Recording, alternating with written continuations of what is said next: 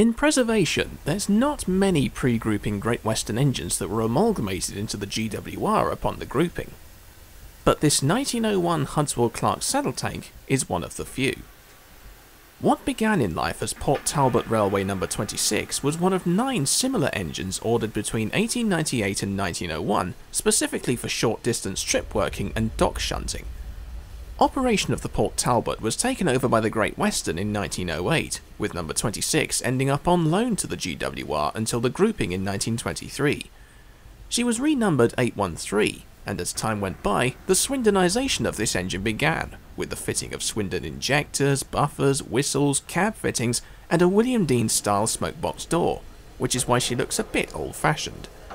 Sadly, the Port Talbot saddle tanks were early casualties of the GWR's scrap and build policy. All of them were made surplus to requirements by 1934, with 5 of them being sold to the coal industry. 813 eventually ended up on the Backworth colliery system near Newcastle on Tyne, passing into National Coal Board ownership in 1947.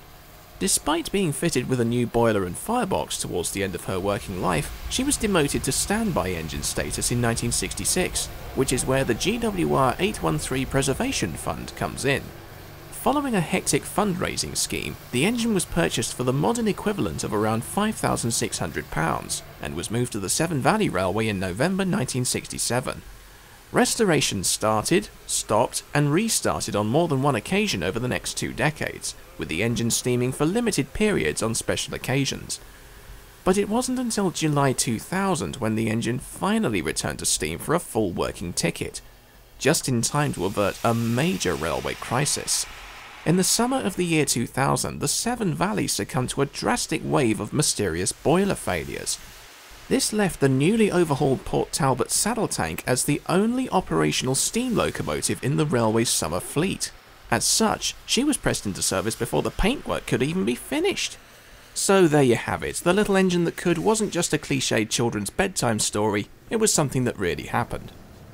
It's funny how fate works, isn't it?